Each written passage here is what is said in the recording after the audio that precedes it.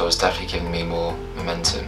It allows artists to find their feet before being influenced by someone that's already in the industry, and you can actually be yourself. 12th date of the tour, the 23rd show. Josh ist gerade sozusagen unterwegs und I have no idea what you just said. I hope it's good. But it's tough. It's tough on your body. You get ill. Someone broke into the car. No, I'm not sure what they did. you're actually kidding me. I was basically playing a show every day, and I've always said to myself when I started out, I'm going to stick to my word. I'm never going to cancel a show unless I'm near death. Come in. You must be Ian. Yeah. I'm playing a living room show in someone's home. I've never met them before. They completely look after you. Yeah, just the level of trust, incredible actually.